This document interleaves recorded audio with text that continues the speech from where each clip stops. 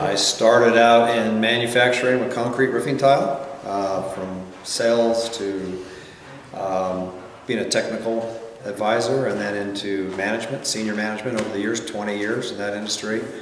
Went into construction, so I started one of the largest roofing companies in the state of Arizona. We became the largest in the nation.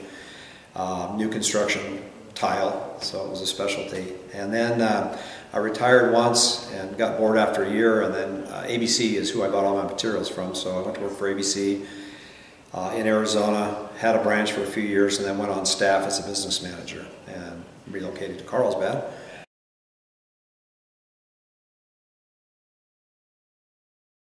Working at ABC, we did sell some buildings in California, so I was somewhat familiar with pole barns, with the agricultural and ranching, livestock, chickens, all that kind of business that was out there. We had some of our yards that sold that stuff, so I was on the outside looking in, vaguely familiar with it, mostly with roofing.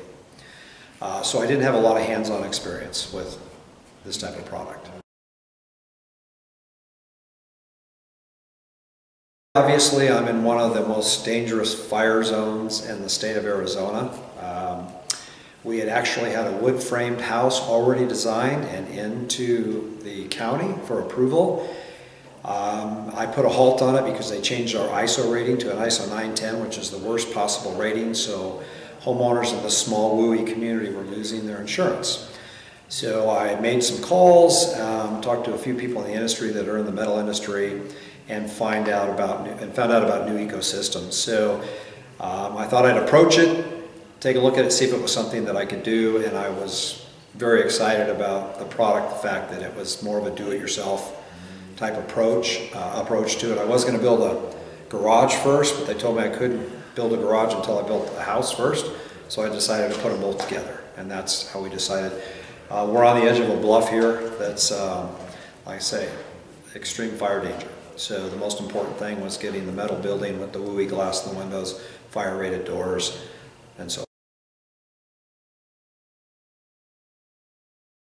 It was actually very easy. The challenges were taking a stick frame mentality and couple that with metal building. So you don't have bottom plates. You run girts and purlins, and there's different terminology.